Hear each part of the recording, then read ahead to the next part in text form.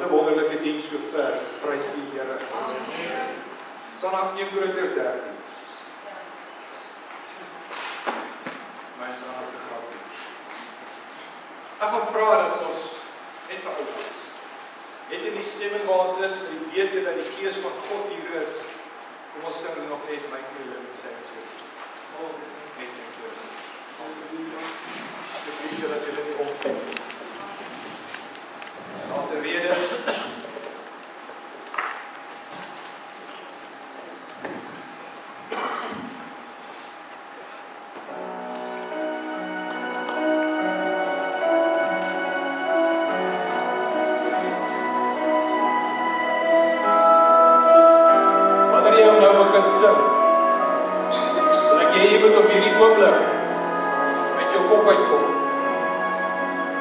Kom hier weg. Vergeet jou probleme. Vergeet jou verlede. Vergeet dit wat die Here nog nie in jou lewe gedoen het nie. Dit wat jou pla, dit wat jou stryd is, los dit. Ek wil hê jy moet nie weggaan, moenie leeg raak nie, maar kom hier uit. Beweeg hiernatoe. Beweeg vir my na die Gees van die Here wat in jou hart woon. Kom vir my na die binnekant toe. Want dis ons waar die Here leef. Ons sê dit, ons glo dit, is ek reg? So kom ons kom hier uit. Kom ons beweeg hiernatoe. Kom ons sing dan nou tot die Here. Tot sy eer, tot sy verheerliking. Ter inleiding vir vandag se woord. Ons prys die Here vir sy teenwoordigheid.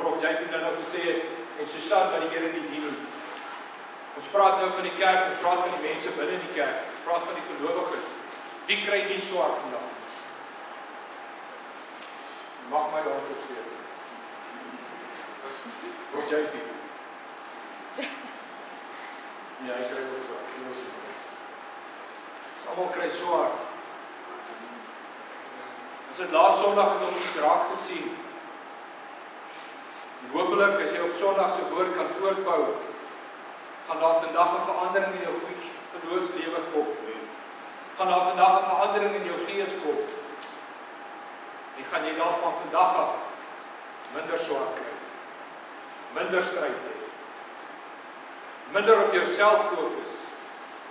En meer op die Here ons God begin fokus. Onthou daar het 'n verskriklike wonderwerk gebeur met die evangelie van Jesus Christus. Hy het gekom, het op die aarde gewandel, Hy het gesterwe vir jou en my sondes, ons gaan nou by die wonderlike lieflike tafel van ons Here aansit. Hy het aan 'n houtkruis sy lewe geoffer, sy bloed gestort. Hy het gesterwe, hy het ter helle dood neergedaal, hy het opgestaan uit die dood uit. Hy het opgevaar in die hemel en hy het ons die belofte gegee, sy Gees. 'n nuwe lewe, 'n voordeel wat jy en ek het, ander nie altyd gehad het. 'n voordeel wat ons dalk baie keer mis. Ons mis dit om uit hierdie voordeel uit te leef, want ek glo dis waar ons krag lê in hierdie tyd en uur. En die voordeel wat Christus vir ons moontlik gemaak het, deur wat hy vir ons gedoen het. Jy sien, dit is soveel meer as net aan 'n kruis sterwe vir ons sondes. Hy het vir ons soveel meer moontlik gemaak. En ek dink ons is geneig om dit baie keer te vergeet as ons so om ons kyk. Want die hele evangelie gaan nie net oor die kruis nie, absoluut belangrik. Die kruis is waar ons moet wees, maar dit gaan ook oor die opstanding. Dit gaan ook op dat hy opgevaar het, dat hy sit aan die regterhand van die Vader, dat hy jou en my hemelse hoëpriester is en dat hy ons middelaar is. Maar dit sit ook dat ons die Gees van Christus ontvang het nadat hy verheerlik is. Soos wat daar beloof is. Kom ons lees saam 1 Korintiërs 3 vers 11 tot 16. Ons gaan op die tafel bedien, so ek probeer so gou moontlik maak. Hier het ek die woord wil aanjaag nie. Is julle okay dat ek die woord aanjaag nie? 1 Korintiërs 3, kom ons lees saam. Vanaf vers 11 tot 16. Allemaal daar, hoor nog mense blaai. Is jy nog hierso? Die. Want as jy hier is, kan jy nou begin dink aan die hoender. En as jy hier is, kan jy begin dink, hoor het ek iets by die werk. Dit. O, ek het nog nie dit gedoen nie. Kom hier weg. Kom hier naartoe. Kom binne toe. Ons kom ons tot bekering. Is dit nie wat ons as kinders van die Here doen nie? Nou bekering en inkeer is dieselfde ding. So keer in. Keer na binne toe. Amen. Want niemand kan 'n ander fondament lê as wat daar gelê is nie, dit is Jesus Christus. Is dit reg? Ons stem saam daarmee. En as iemand op die fondament bou, goud, silwer, kosbare stene, hout, hooi, stoppels.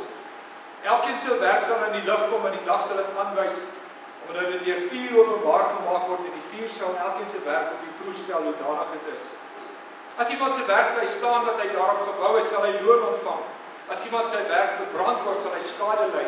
Alhoewel hy self gered sal word, maar soos deur vuur jy. Nou baie keer die kinders van die Here, weet jy dat jy en ek as kind van die Here se grootste stryd is onsself. En baie keer is ons so besig om te stry, om hierdie perfekte lewe te probeer lewe, om na 'n tipe standaard toe beweeg, 'n tipe standaard waartoe ons moet gaan. Dis reg, dis goed so, dis reg, maar dit maak jou doof. Dit maak ons mat. Maak ons baie keer siek en sat. Nou kom Paulus en hy sê die volgende, so amper half uit sy plek uit. En dit waarvan hy nou praat, en dan spring hy oor na die volgende, en hy sê die volgende, en hy sê, weet julle nie, dat julle 'n tempel van God is, en die Gees van God in julle woon nie? Weet julle nie, dat julle 'n tempel van God is, en dat die Gees van God in julle woon nie? Dis so amper asof hy vir jou en my 'n leidraad wil kom gee, hoe om werklik in die weë van die Here te wandel. Hoe om werklik 'n lewe van oorwinning te lei. Hoe om werklik die lig wat jy ontvang het, die liefde van God wat in jou is, te kan uitstraal en te kan uitdra na buite toe.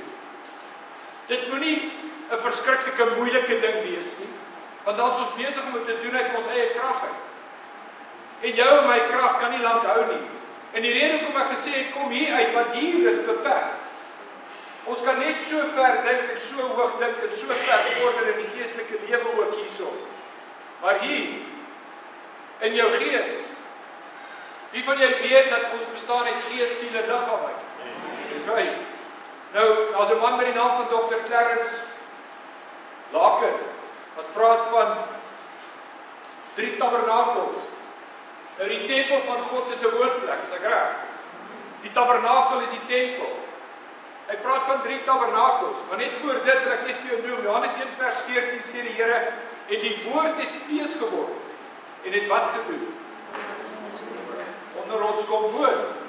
Ok, so hy het onder ons kom woon, en ons het sy wat aanskou? Laas Sondag ook gesien. So hy het onder ons kom woon, waar het hy onder ons kom woon? Binne my, in my gees. Jy sien, Jesus se geboorte in Johannes 1 vers 14 kan soos volk beskryf word, en letterlik volgens die oorspronklike teks het Jesus basies hier geskryf, en hy sê, as ek so vinnig kyk, het onder sy tabernakel opgeslaan. Dis eintlik die letterlike vertaling daarvan. Hy het onder ons sy tabernakel opgeslaan. Dr. Clarence Laken praat van 3 tipe tabernakels, die hemelse tabernakel, wat bestaan uit 3 dele uit. Verkorte, dan word die hof gedeelte waar die goue altaar is, en die spieelglas voor die troon, dan die heiliges en dan die allerheiligstes waar God op sy troon sit. En dan is daar die aardse tabernakel wat almal van ons 'n bietjie beter ken, is ek reg? Die aardse tabernakel bestaan natuurlik uit die Verkorte, waar jou brys en jou koper altaar en alles staan, en dan beweeg jy na die heilige plek toe. Die heilige plek, binne daar die heilige plek is natuurlik jou golden candlestick, die goue kandelaar, daar staan die troonbrode wat daar opgesit is, en wat is nog daar binne? En die insens, die goue kandelaar of die goue altaar, net voordat jy ingaan, deur die voorhangsel in die heilige van heiliges in. Nou kom ons kyk net gou hierdie, dit is die middelste vertrek van die tabernakel. En in die middelste trek van die tabernakel, die goue kandelaar met sy 7 lampe, is die voorstelling van Jesus Christus as die lig van die wêreld. Soos wat sy lig in jou en my skyn. Soos wat Prof JP nou gesê, dat ons met ons lig daar buite laat skyn. Christus se lig in jou. Christus se lig deur ons. Johannes 1 vers 9 sê, die waaragtige lig wat elke mens verlig was aankom in die wêreld. Johannes 8 vers 12, en Jesus het weer met hulle gespreek en gesê, ek is die lig van die wêreld. Wie my volg, sal sekerlik nie in die duisternis wandel nie, maar sal die lig van die lewe hê. Kind van die Here, glo jy dit? Amen. Glo jy dit? Waarom laat ons toe dat die duisternis ons beheer? Waarom laat ons toe dat die duisternis die oorhand oor ons kry? Of so dink hulle? Waarom laat ons toe dat ons gedagtes aangeval word deur allerlei leuns van die vyand en partykeer ons eie leuns van onsself af? Soos ek nou gesê het, ons grootste stryd is onsself. Die grootste stryd wat jy as kind van God kan hê, is om van jouself verlos te word. Dit klink na 'n verskriklike saak, maar dit is absoluut die waarheid. Want in jou en my is daar 'n ander lewe. 'n ander lewe. Die tafel met toonbrode, Jesus wat die brood van die lewe gee. Johannes 6:35, Jesus sê vir hulle, ek is die brood van die lewe. Wie na my toe kom, sal nooit honger kry nie, en deur my glo, sal nooit dors kry nie. Die reukofferaltaar. Die reukofferaltaar wat op 'n lewe van gebed, 'n lewe van innige gemeenskap met God gedui het. En wat slegs moontlik gemaak is deur Jesus Christus, ons Here, selfs in daardie tyd. Johannes 14:6, baie bekende vers. En Jesus antwoord op, ek is die weg. Ek is die waarheid. Ek is die lewe. En ek is die enigste manier wat jy kan kom na voor die Vader. Niemand kan na hom toe kom behalwe deur my. Nou die allerheiligste, is die plek net na hom. Die stap deur, daar was 'n wat het hulle genoem, 'n veil. Sluier. Ja, sluier. Was 'n ander woord vir hom. Voorhangsel. Daar was 'n voorhangsel waar die heilige en die allerheiligste geskei is, nê? Daardie voorhangsel kan jy vandag sien as jy wil. Jou en my eie wil. instap, dit was so kubusvormige vertrek, so 5 by 5 meter, by 'n groot, geen vensters nie. Dit was pikdonker daar binne. En toe gebeur daar 'n wonderwerk.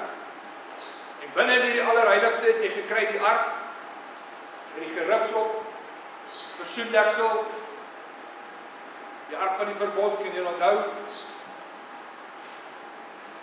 Binne in hierdie ark, binne daai allerheiligste plek, daar lig in 'n wolkkolom opgekom, bo op die versoendeksel word dit gebrand. En van daar af het God met sy volk gepraat. Jesus Christus is die spreekbuis van God, dit was hy wat daar verskyn het, met sy volk gepraat, met hulle gedeel, hulle gelei, hulle gevoed, hulle bygestaan.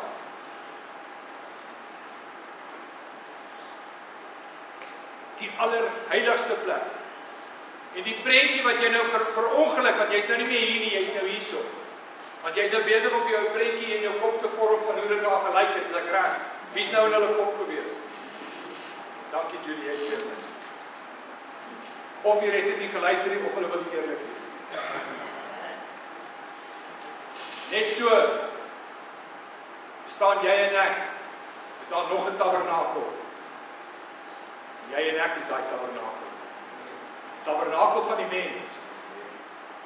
Die Nuwe Testamentiese tabernakel. Och, ek hoop jy verstaan tog vandag wie jy is in die Here jou God. Jy is die Nuwe Testamentiese tabernakel, dieselfde vlam wat in daardie allerheiligste gebrand het, brand vanoggend in jou innerlike. Dit brand vanoggend in jou hart. Die vraag is, wat ek laasweek ook gesien het, die praktiese illustrasie, en dit wat ek so pas gehoor het, waarom wil ek hier lewe? Dit is goed om te dink, pas op vir te veel dink. Want te veel denke vat ons ook weg partykeer van die Here se waarheid af. Jy en ek is vasgevang partykeer in ons denke, en ons denke maak ons baie keer negatief. Maar hier binne is die Gees van God, die Gees van Christus, hier in die heilige van allerheiliges, die allerheiligste.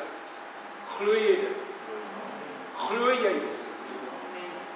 Jy sien, wanneer ons dit begin glo, dan moet ons leer om hier uit te leef. Dan is my vertroue op die Here my God. Dan is my oë nie meer op die uiterlik nie. Ons het nou gesing, I've got Jesus on the inside. He's moving on the outside. Who's moving on the outside? Jesus, nie ek nie. Ek is dood. Onthou, ek is saam met Christus gekruisig. Galasiërs 2 vers 20 sê vir my duidelik, ek is saam met Christus gekruisig. Dis nie meer ek wat leef nie, maar wie lewe in my? Nou, hoekom wend ek my nie na hom nie? Hoekom kom ek nie na hom toe? Dis ook nie moeilik nie. Al wat ek moet doen is op inkeer kom. Ek moet na binne draai. Ek moet my Here kom soek hier binne my. Want dis hier waar jou krag van oorwinning lê. Dis hier waar jy gaan staande bly. Want die Gees van die Here is. Dis hier waar jy gevoed word. Hoe doen jy dit? Geloof. Geloof om die wete dat jy weet dat God is in jou.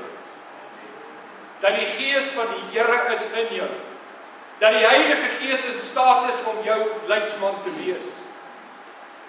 Waar ons oë afval van buite af, afval van ons omstandighede, afval van Eskom, afval van wat die wêreld ook al vir ons wil gooi.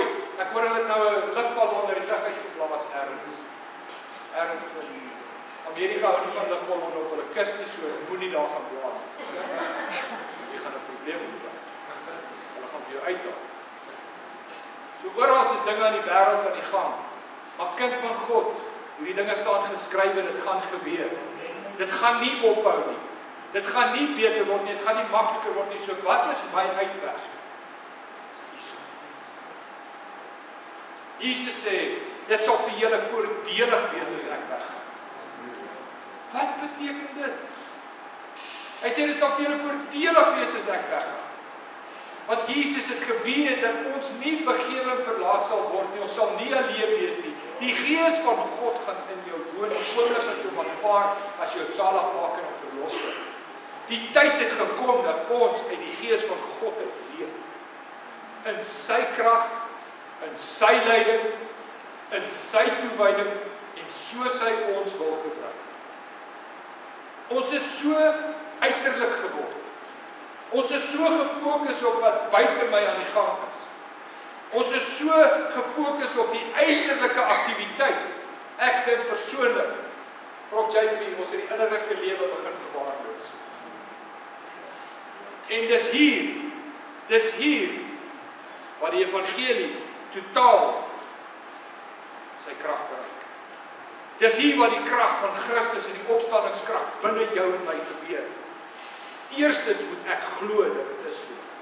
Ek moet in geloof wandel, maak nie saak wat buite my aangaan nie. Maak nie saak wat in my omstandighede is nie. Ek moet glo dat God is in my. En ons sê altyd, ons is baie lief om hierdie vers te quoteer, hy wat in die wêreld, hy wat in my is soveel groter as hy wat in die wêreld is. Amen. Glo jy dit? Of sê ons dit nie? Ek het dit ergens gehoor, nou sê ek dit ook maar nie.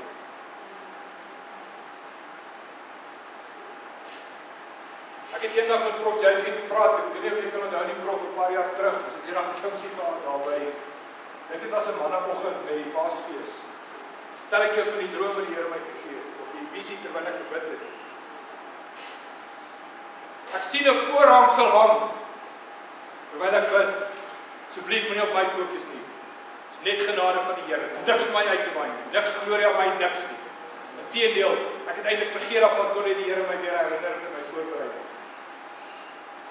En terwyl ek bid en voor my aangesig voor die Here lê, sien ek die voorhangsel. En dis asof 'n hand uit die hemel uitkom en daai voorhangsel skeur van bo tot onder. En van daardie oomblik af het ek geweet dat jy en ek het toegang tot die almagtige Skepper God van hemel en aarde, wat niks en niemand kan keer. Niemand. Nie jou omstandighede nie, nie jou stryd nie, nie jou probleme nie, niks nie. Jy en ek het 'n lewe hier binne ons wat ewig is. Ons het 'n lewe wat oorwin. Ons het 'n lewe wat alles, maar alles vir ons alomvattend is. Die lewe van Christus Jesus, ons Here. En ons moet uit hierdie lewe begin lewe spreek, begin lewe doen. Ons moet begin doen soos wat die Here ons gee om te doen. Pastoor Jan het vanoggend gesê, waarom bly ons stil? Want ons twyfel in die Gees van God wat in my woon. Ons twyfel dat hy in my 'n tabernakel is, dat hy in my 'n woonplek gemaak het, dat hy in die heilige van heiliges hier binne my is. Ons twyfel daarin. Daarom bly ons stil en ons laat toe dat die wêreld boor ons loop. Hoekom? Jy die grootste krag in die heelal is in jou. Krag van God, sy Gees. Die waarheid is in jou en my. Die lewe is in jou en my. Die oorwinning is in jou en my. Ons moet net leer daaruit te leef. Geloof is die eerste stap. Tweede stap is om te leer om so nou en dan stil te word. Want jy gaan nie die Gees van God hier binne nie. Onthou ons het nou gesê jy bestaan uit gees, siel, liggaam.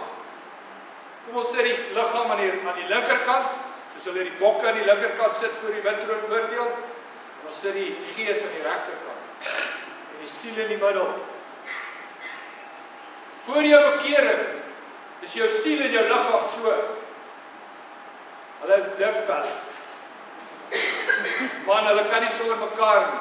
As die siele begeer te ryk as gevolg van jou sintuie, jou smaak, jou hoor, jou alles, dan beweeg hy, en hy vat die liggaam en hy sê, dan gaat ons.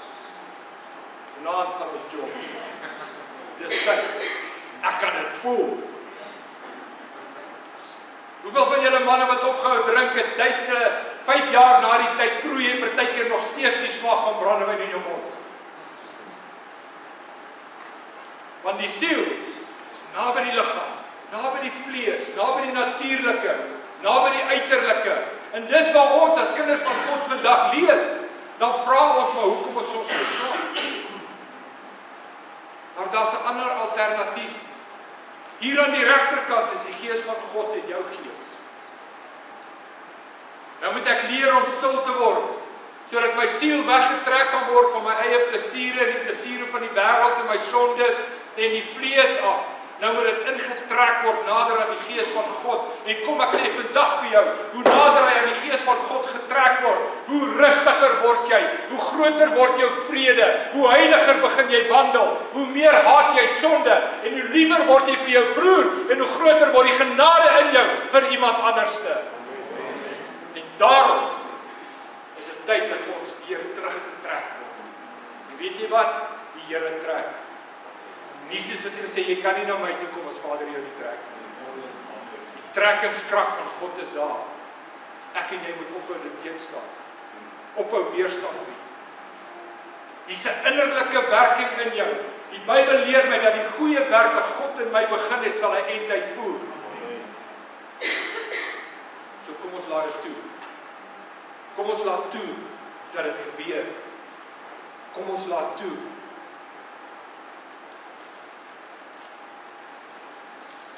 Niels, vandat hierdie diens begin het, as julle mooi geluister het, mooi ingestel was in die innerlike en die werking van die Gees, sal julle agtergekom het dat hier nog niks gebeur waar die Gees van God nie betrokke was.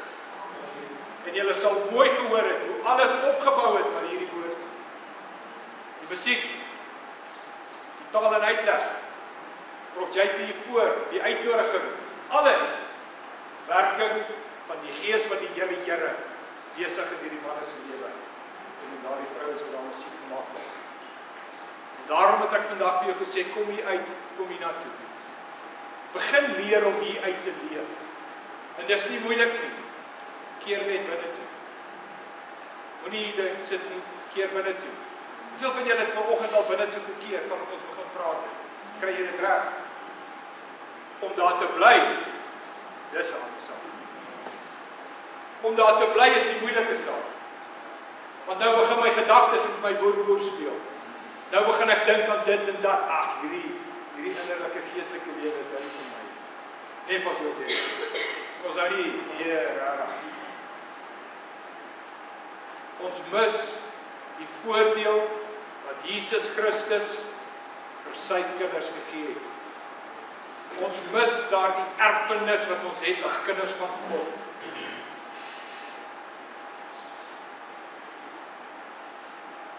Eerstens geloof dat niks maar niks jou anders te sal het glo dat die Gees van God lewe in jou nie. En jy is 'n tempel, 'n tabernakel, 'n woonplek van die Allerheiligste. Hier binne in jou gees is hier 'n werking aan die gang. O ja, skuif gevoel een kant toe. Die Gees van God werk nie altyd met gevoel nie. Dis jou siel wat besig is. Die Here werk met jou en jy sy gee in jou gees, partykeer sonder jy dit agterkom. Die Bybel leer my en ons glo hierdie is die woord van God en is die waarheid, stem ons saam. Die Bybel leer my dat jy sal verander word van een heerlikheid na 'n volgende heerlikheid. Hoe gebeur dit? Dat jy dit voel? Glad nie.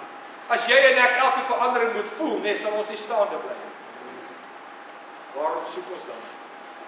Behalwe geloof en vertroue in die Here ons God.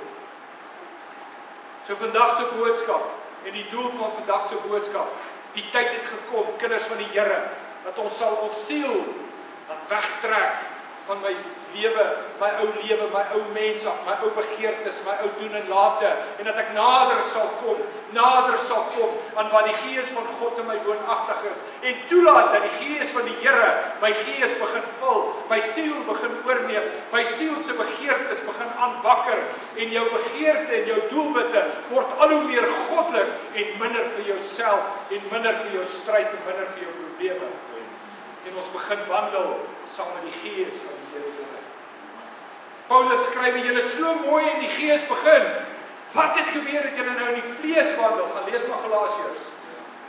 Verder skryf hy ook, wandel in die Gees van die Here. Kom ons lees saam Romeine 8.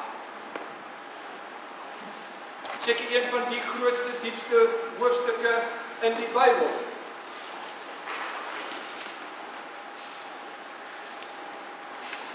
Het jy geweet, daar is 'n wet van die Gees,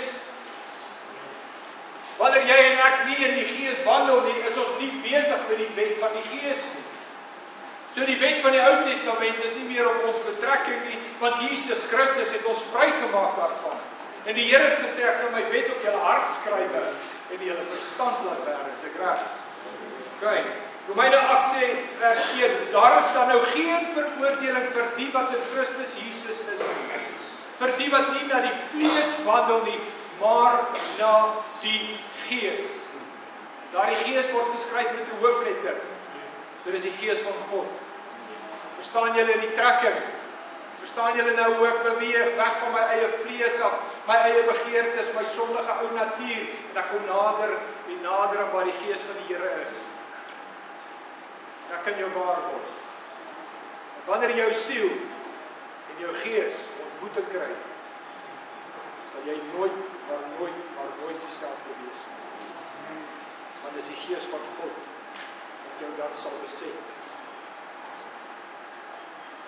Dan het hy jou aangeneem. En dan sal jou omstandighede jou nie pla nie. Dan sal jou stryd jou nie pla nie.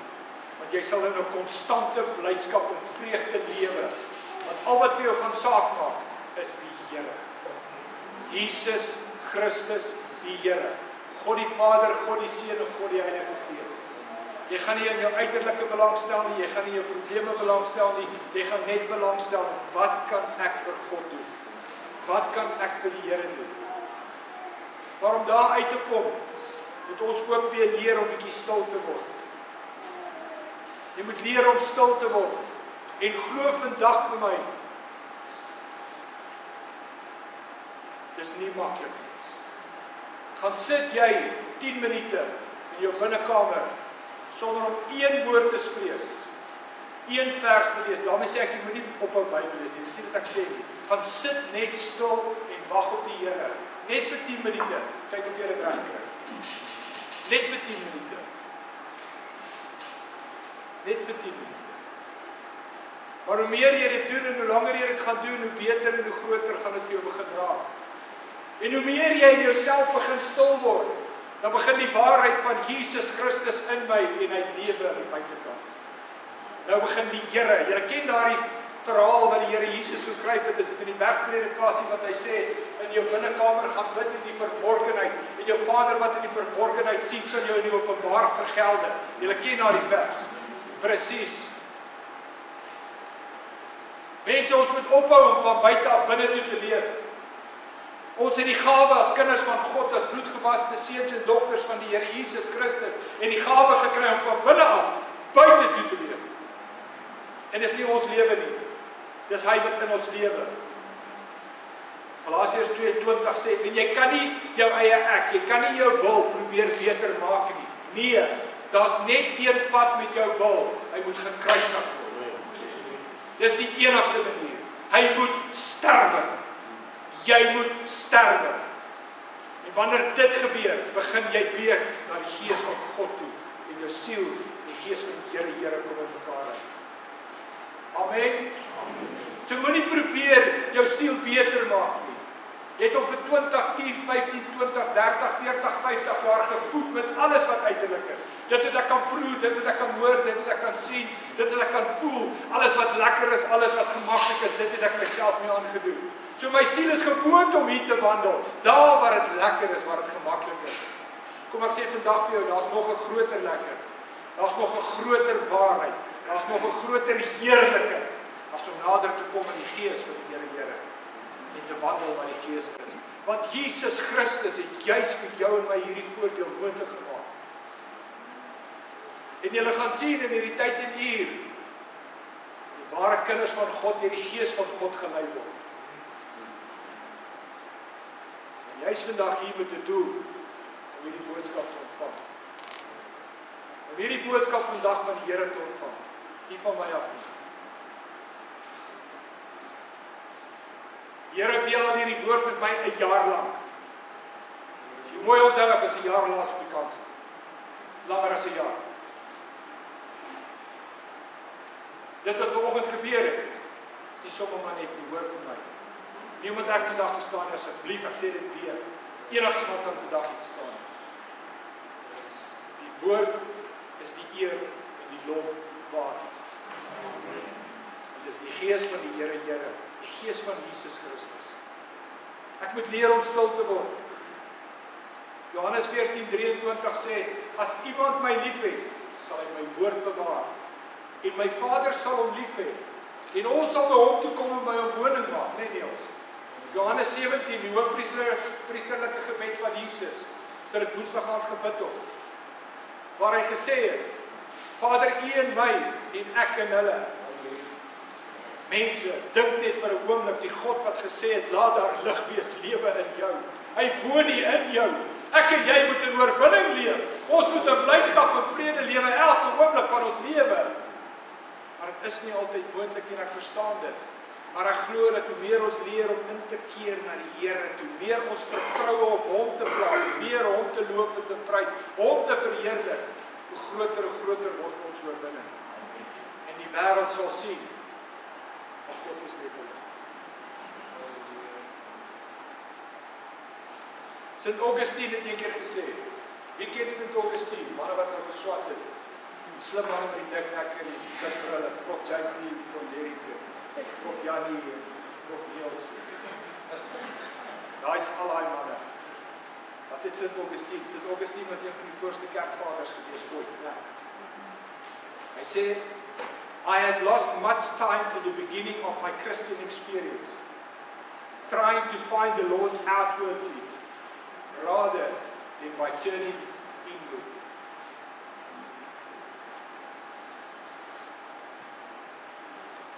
Jeremia 2:13, want my volk het twee verkeerde dinge gedoen. My, die fontein van die lewende water, het hulle verlaat om vir hulle reënbakke uit te kap. Gebarste reënbakke wat geen water hou nie. Kom ons wees eerlik. Ons as kinders van die Here, as die kerk, het die fontein van lewende water verlaat. Want waar is hierdie fontein van lewende water?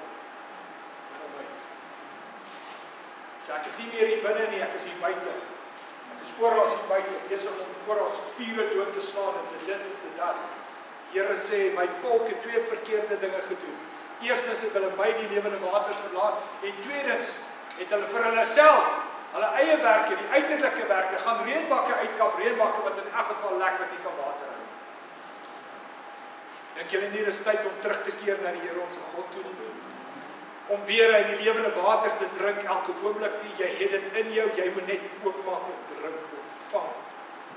En laat die Here jou in die openbaar vergeld.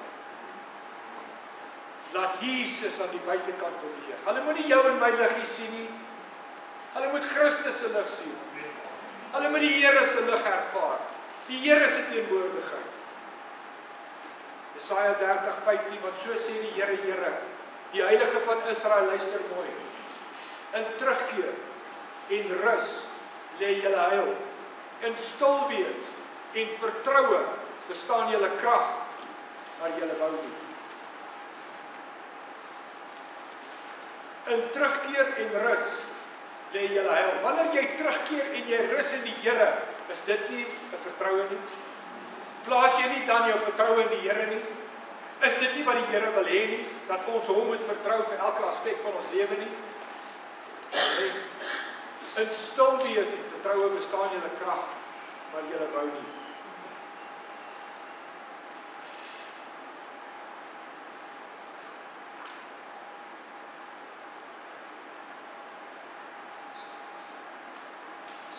Psalm 62.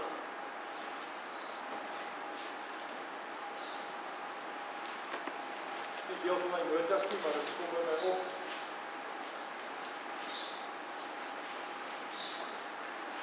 En ons sluit ons af.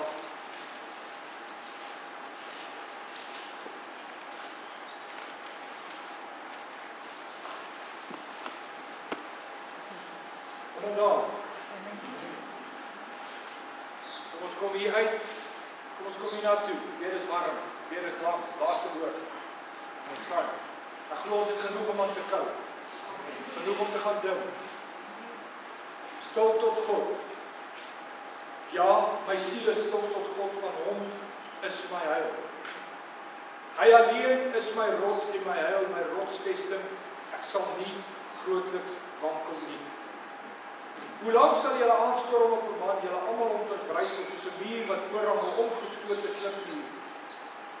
Ja, hulle hou raad om hom van sy hoogte af te stoot, maar hulle het behaag in leuns, met hulle mond seën hulle, maar met hulle binneste vloek hulle. Wees net maar stil tot God. My siel, want van hom is my verwagting. Sekerlik hy is my rots en my heil, my rotsvesting, ek sal nie wankel nie. My God is my heil, my eer, die rots van my sterkte, my toevlug is in God. Vertrou op hom altyd, o volk. Stort julle hart uit voor sy aangesig, God is 'n toevlug vir ons. Ja, nietigheid is die mense kinders, leuns is die aansienlikes, en die weegskaal moet hulle opgaan. Almal saam is hulle minder as nietigheid. Vertrou nie op verdrukking en bou geen eindele hoop op rowery nie. As die vermoë aangroei, sit daar die hart nie op nie. Wanneer jou bankbalans groei, moenie te voorgerus raak nie. Een ding het God gespreek, twee is wat ek gehoor het, by die sterkte van God behoort. En aan U, o Here, behoort die goedertierenheid wat U vergeld elkeen na sy werk.